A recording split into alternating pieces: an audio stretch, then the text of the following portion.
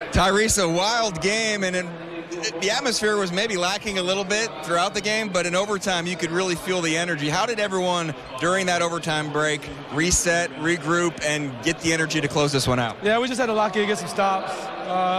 We were trash on the defensive end tonight, but I was awful, finishing the game for us. They depend on me to, close games, and I didn't get any buckets in the fourth, so I had to wake up in overtime. And shout out to my teammates, give me the ball, allowing me to do that. You're finishing with Andrew Nembhard and Jalen Smith. That's not maybe the finishing five most games. How would you say they did, and maybe you could shout them out right now? Yeah, I thought they were really good.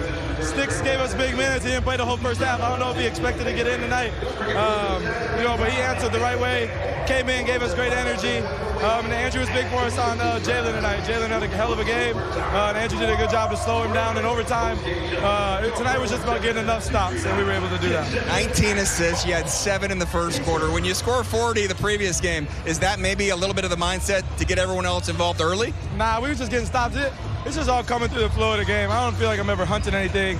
I might have tried to get my 20th assist at the end there, but they were fouling and stuff. But nah, it's just all through the flow of the game, man. Just playing and, guys making shots. It makes me look a lot better than I really am. Nothing wrong with a little honesty there. When you checked in with 425, you were smiling in the huddle, you were clapping, you were telling everyone to stay up, stay excited. And I didn't really see that smile leave your face, except for maybe that one moment when you thought you got fouled. How is exuberance, enthusiasm part of your game, and what's spurring this team? Yeah, I think it's just, coming with a good energy, understand there's still a game for us to win.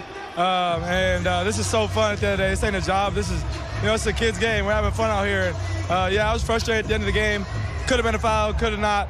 I'm glad they didn't call it, though, so I go in overtime and try to help us win. I probably didn't earn that call throughout the course of the game. So, just answer the right way in overtime. Congrats on to Detroit. Appreciate it.